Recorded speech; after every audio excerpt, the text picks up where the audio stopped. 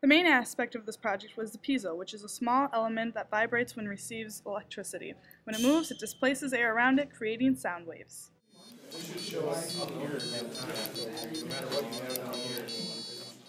The keyboard instrument required some troubleshooting because there was an error in the first 2 lines of the code.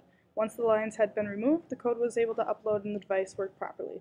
This particular project taught us how to problem solve and how different resistors worked in correspondence to the keyboard instrument.